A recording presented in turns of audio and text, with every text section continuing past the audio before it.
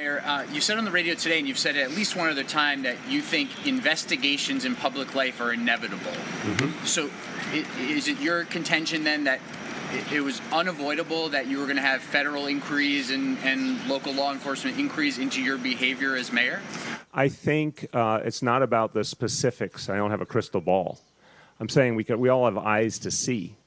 The next president of the United States has gone through more investigations than I could count. I had the honor of working for her once upon a time, and I would remind you, go to the end of the road on all those investigations.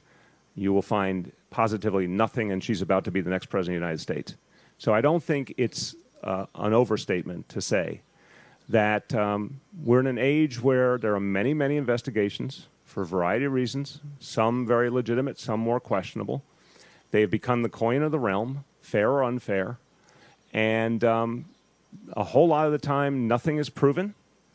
People's reputations are harmed, huge amounts of money are spent, lawyers have a lot to do, but nothing changes. So I think it's fair to say, unfortunately, in public life in America today, yes, investigations are inevitable, real or imagined, fair or unfair, and it's part of the reality of this work.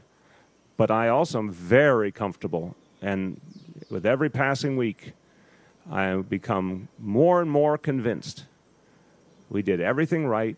We went out of our way to be open and disclosing of what we were doing. We sought legal guidance every turn. We went to the Conflict of Interest Board. I think people are going to see that we did the right thing. More and more convinced? Sorry, you said each